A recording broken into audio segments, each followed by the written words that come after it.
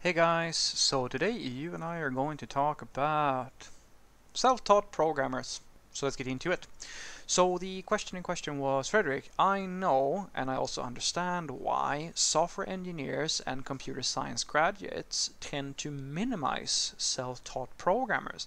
But do you believe that there can be cases where someone can become a good developer even without an academic background? I don't think, or I don't believe, I know. I know. And anybody who says that this is not true is lying to you. I know that you can become a good software developer without an academic background. And the reason why I know that is because I've worked with people like that in every job I've ever had. It's it's not a question of believing, it is a question of knowing. The idea that you have some upper hand because you have a computer science degree is only true uh, depending on who you are and the education you had and the work situation you find yourself in.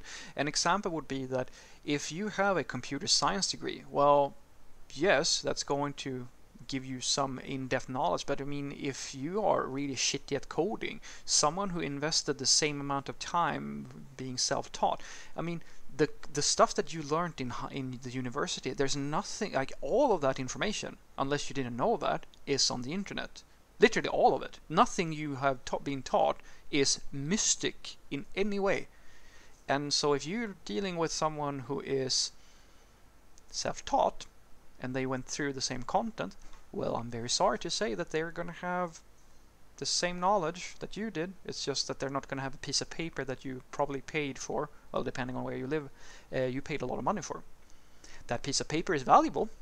It's very valuable in the beginning of your career because there is a prejudice against self-taught developers, as you very accurately have picked up on. Both from other developers and from the companies themselves, because they want serious engineers. And that is not because there's no self-taught developer out there worth anything, worth their salt. It is about confidence. It's similar to literally anybody can today become a sales representative. Literally anybody, because the act of doing sales is at the conceptual level something as trivial as talking to people.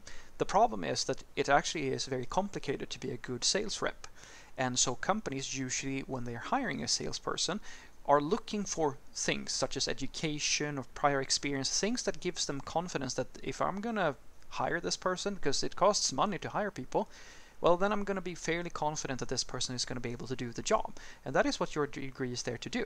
It's not a promise that you're going to be a better coder than everybody else. It's just a paper that you have earned and that can prove, and that's why the school even matter. That's why people raise their eyebrows if you go to MIT or whatever, because like, I mean, don't you understand that the university it's just like as with Google or any bigger company, they invest a lot in their brand because they know that if they are perceived as prestigious, more people are going to apply and they can earn money from that. And then you want to get your education there because you know that the companies are going to go, oh cool, you went to this really fancy school. That doesn't mean that you're a good programmer. You just have a piece of paper from that school. And that's why I want you to understand that there is definitely a trend. On average, if you have a computer science background, you can absolutely, in many cases, be a little bit better off in the start of your career, at the very least, than self-taught programmers. But that is not a guarantee, and that is the thing that I don't like, because the situation that we create is this typical generalization thing that most of us do, where we look at what happens, we look at the negative parts that we can find about whatever concept it is, regardless of if it's religion or education or social status and so forth, and then we just kind of broad stroke it and say, well, a lot of people are this way. Yeah, I'm just going to default now to assume that everybody is this way. So it creates a different sort of problem. What I know for a fact is that the self-taught developers, in some cases, absolutely, they are not as well educated as the people with a computer science degree. The thing that is good to know about that is, however, that the longer you work, the less relevant that becomes. Because if you work in a serious software company and you work as a professional developer, the things that are useful to you to know about from the computer science degree, you're going to have to organically learn, because and that's the thing. Everything that you learned in the university is actually not useful. A lot of it is, but not all of it.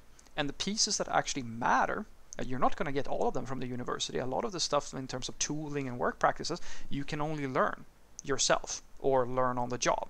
And that's where the self-taught developers actually might have an upper hand on you. So it's you really only have, you're just approaching I would say you approach the process of becoming a software developer from two different angles, and in many cases you will have 50% each, depending on if you're a self-taught developer or if you are a computer science graduate or so forth. You're just getting 50% in the start of things, and it's only when you're actually doing the work where you're starting to you will start to connect these two things and realize that, well, actually, all these courses I took on, I don't know, let's just take functional programming and so forth, it's actually not so relevant now that I'm a Java developer. Like, actually these things here are much more relevant, or so forth. And it is, as long as you work, you will start to realize that the actual work that you do it's not the same thing as just having the education. And the further you work, the more you will be capable of doing, you will be able to do the job, because the education is just a preparation to do the job, and the job itself is the real thing.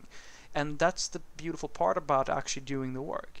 If you do it as long as you can survive in the industry, you will pick up all the things that you were missing out on when you were educated. The computer science geeks or the graduates, they're going to have to learn all the tools.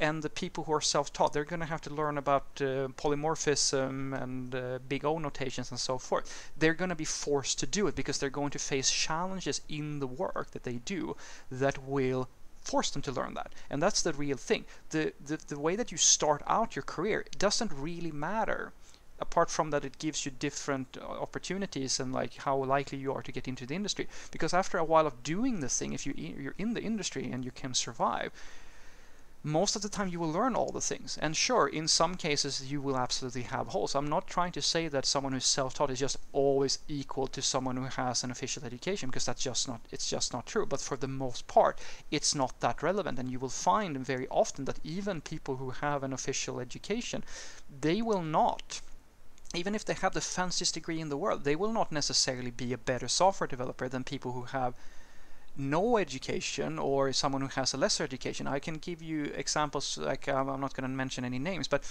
I work with coworkers who have literally they have master degrees in mathematics and in computer science, and they went to the best colleges, and they can still not outproduce some of the people that I work with that went to like I'm not saying a boot camp, but like a shorter education, and in one or two cases it's actually a self-taught developer who can produce better results. So there's no guarantee, and you have to understand that I know for a fact that a self-taught developer can do just as well as someone with an official education. It's such a subjective thing to say that one is better than the other. You just have to understand the pros and the cons of each approach. So what I want you to take away from this is that I don't believe that you can be a good software developer without going to a university. I know that you can. Because at the end of the day, there's nothing in the university that you can't learn by yourself. The only thing the university is going to give you is a piece of paper and usually a lot of structure and so forth. Like there are a lot of benefits to the university. I'm not trying to dismiss that. And so if you can, I mean, I personally believe if you have the ability or the opportunity to go to a university and you want to try it out, try it out. There are a lot of benefits. But that doesn't mean that you are dead in the water if you don't have that education, because all you're really doing is preparing to do the work. And as long as you can get the opportunity to do the actual job, that is where you will actually learn how to do the job. Everything else is just a preparation. And the challenges that you face in actual work is the thing that your ultimate goal is about.